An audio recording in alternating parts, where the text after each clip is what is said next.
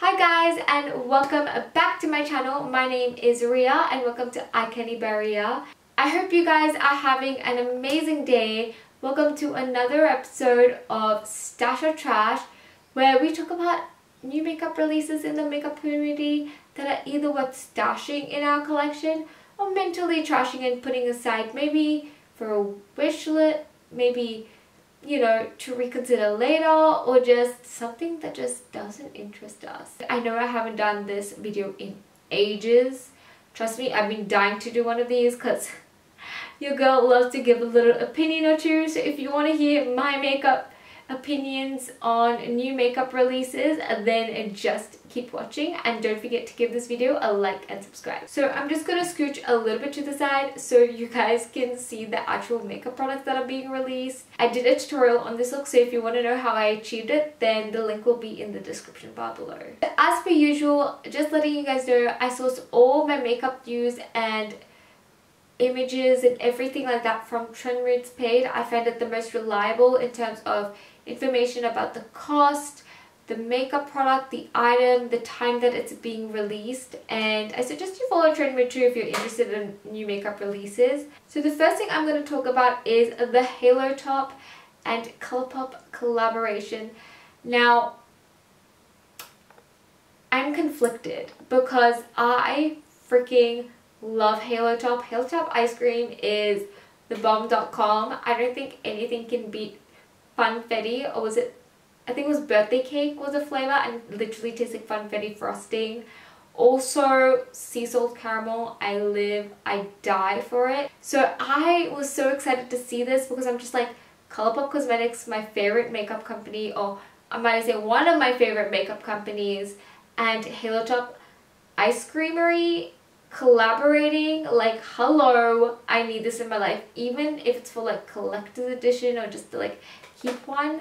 I really like, you guys can see here, I really love the mint green shade, not the one above but the one below, like the more deeper mint green shade. But then when it's swatched, it tells a totally different story. It hardly shows up as green, it's more like a green undertone or maybe like green glitter. So that's the only reason I'm kind of like not wanting to get anything from this collection, because I'm like, the one thing I wanted to buy did not swatch as how I would want. I know people out there that just want like that hint of color, whereas I want full impact if I'm buying like a Super Shock shadow.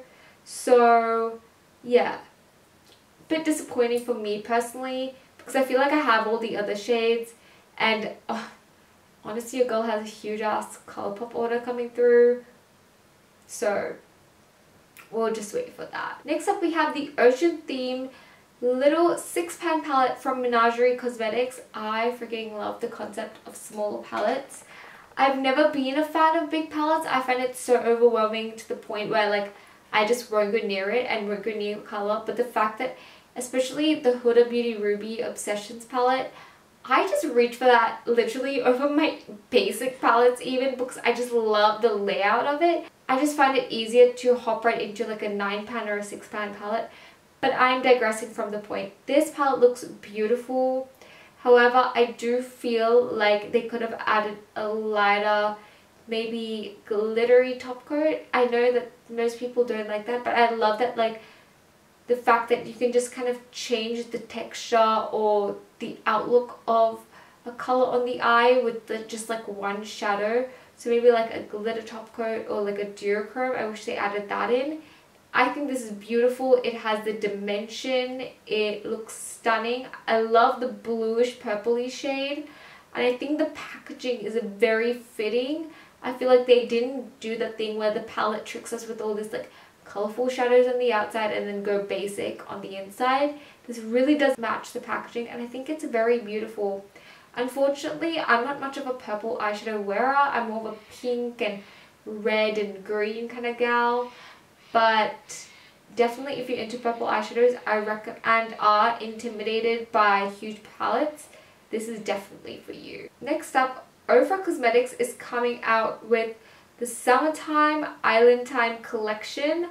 I am so keen The packaging looks so beautiful. So they're coming out with an Island Time palette with liquid to bake blushes, a highlight palette in like many of their old formula.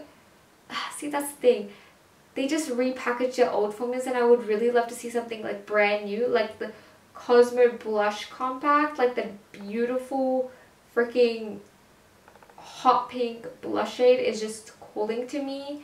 So out of everything in this collection, the hot pink blush, like, I need that. I also wanted to talk about the new serum blush from M Cosmetics, and I think they're coming out in 4 shades: Rose Milk, Sunset Sky, Soft Amethyst, and Pink Nectar. It looks so beautiful. It looks like it's going to be dewy, very fresh and clean on the skin. I feel like they've come out with a perfect set of shades that are very universal, especially that really deep dark mauve color. I feel like most brands don't do that in terms of releasing liquid blushes. They always either go for a red or a peachy pink, but they don't ever expand from that. And I feel like, you know, adding that mauve really makes it a bit more universal and accessible. So I am definitely keen to see reviews on it, and if I see good reviews, I think I might buy this, because this is, I love something quite lightweight and buildable, and this looks like it's just gonna do just that. It does retail for $25, so it is like the perfect kind of range that I'm looking to buy in.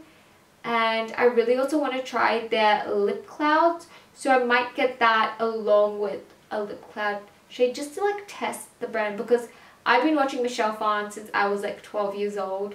So you best believe that I'm going to support this makeup mom that I've been watching for ages. I forgot to mention, if I were to get a blush, I would definitely get maybe a Rose Milk, like a blushy pink. I think I like that. That sounds more appealing to me. I definitely have to see swatches.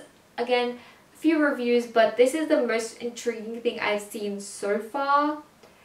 Also, Tarte Cosmetics. I am so happy for Whitney Simmons, because I could kind of see this coming. She really has been talking about and using quite a lot of Tarte Cosmetics, and always talks about them in her Get Ready With Me's. I feel like this is so perfect, because if you know Whitney or watch her channel, you know that she is not a beauty guru, she is a fitness guru. And I feel like it is a very smart choice as a brand, because it introduces something very simple to a whole new audience in like the fitness sector.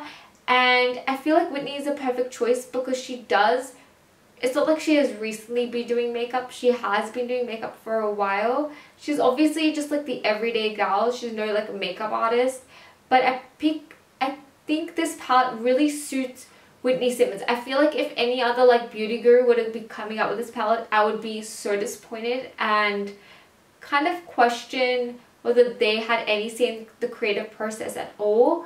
But the fact that it's Whitney Simmons, it is kind of goes with that everyday natural vibe, like post gym, just throw in an eyeshadow, mascara and lip, and it does come with a free lipstick and mascara. So I think it's perfect.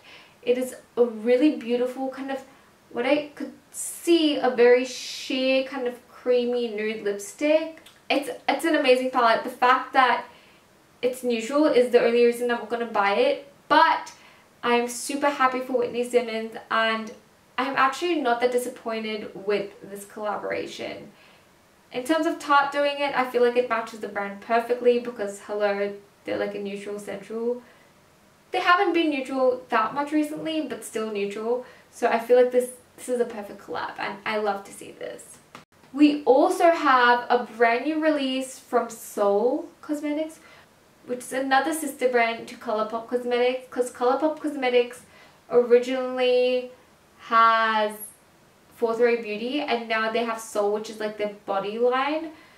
This looks absolutely stunning. Again, I am not into body oils, because I don't like the feeling of anything on my body. Like, I don't mind moisturizer, but again, it has to dry. I can't deal with any greasiness on my body, so I'm not into that. Plus, it's still winter here in Australia, so I don't think that's suitable. But the fact that they are coming out with something that is affordable, like $15, like all the others are so high-end, so expensive, I think this is beautiful. They really are making this kind of trend of glow and glow oils and body oils accessible to people who can't afford the things that are quite overpriced, for a reason, because, you know, indie brands and stuff like that. But still, like, they are making it more accessible to the public, and yeah, I think that this is a very beautiful release. I'm still curious on the reviews. I still would like to see a review on this, but I'm just not going to pick it up. Everyone's been talking about House Beauty by Lady Gaga. What's happening to my camera? I don't know. Sorry about that. I'm going to be real honest with you guys. It doesn't interest me. In a way, House Laboratories, it's like only going to be sold through Amazon. She might as well just have done houselabs.com or something like that to make it more accessible, because that really kind of narrows it down to only like US based audiences. I feel the fact that so many celebrities are coming out with makeup brands is just, I like to see people in the makeup community releasing stuff, but celebrities, girl, you have so much else going on for you. Like, just leave the makeup world to its own, like, because I don't know, I find all these celebrities doing that quite like a money grabbing move. I don't, just my opinion. I wasn't excited at all to see this. I in fact was like, are you serious? Really? Like, who asked for this? I feel like I hardly talked about eyeshadow palettes in this video. Is it just me? Because like, I don't know, I feel like blushes and lip products are so much more like in demand, and like face products. Remember that one time, I think it was the last video, the video before that, where like complexion products were so in, and now it's just like, oh my god, like blushes, we need more blushes, we need glowing, we need serums, we need everything. I feel like that's more in demand now. So we'll see where this goes. I am going to finally talk about, last but not least, the Kim Kardashian Beauty So Fire collection. Let me say, the collection itself looks fire. And I feel like Kim Kardashian, she's killing it in terms of having to compete with Kylie Cosmetics, but still creating that kind of divide, and like, not divide, but still separating herself from Kylie, if that makes sense. Like, I'm not excited about the palette. I feel like it's a pretty palette. Like, it's a beautiful warm tone palette, but I feel like if you have the soft glam, I don't think that you need it. But let me tell you, she looks freaking fire in this palette. And honestly, the orange, okay. Actually, just cancel everything that I said.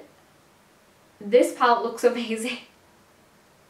When I first saw it, like from afar, it looked like the soft glam, but up close, I'm looking at the eyeshadow, and it's that like orange eyeshadow that I've always wanted. Like, I have one similar from Colourpop, let me show you. It's called Let Me Pass. It's from like their back to school collection. It looks like that, right? It looks similar to what like the photo is right here. But it doesn't, maybe I don't need it. Maybe I don't need it. Okay, I don't need it. This will do. Yeah. I feel like that looks a little bit more orangey, but I definitely would either have to see a makeup tutorial featuring it or like a review before purchasing from Kim Kardashian, because not only because of that, I feel like if I was living in the US, it's going to be quite dangerous for my bank account, because I feel like I would have more access and feel less of a pinch when buying products from the Kardashians, because I feel like the shipping is the only thing that hinders me from buying from KKW and Kylie Cosmetics. It didn't stop me from buying her lip kits though. So I feel like, yeah, the entire collection is beautiful. Again, out of the entire collection, I love the palette. I thought I hated it. I think it's quite beautiful. It's definitely like I do have a couple of eyeshadow palettes on my wish list, but I really do want to narrow this down, and I do know I have quite a few warm tone palettes. I do have the red and pink palette coming in from Colourpop Cosmetics, but the brown, like, see the sparkly brown, like over here, let me just, like this color right here. This looks like amazing, like life, like so creamy and pigmented. Like I want this. I wish she came out with like a mini of like this to the palette. I would have so bought that. Honestly, if she made it like a £6 palette, shipping wouldn't have stopped me then. I think what sold me was actually Kim Kardashian wearing that orange eyeshadow. I don't think I would have taken a double take if it wasn't for Kim Kardashian. So let me know.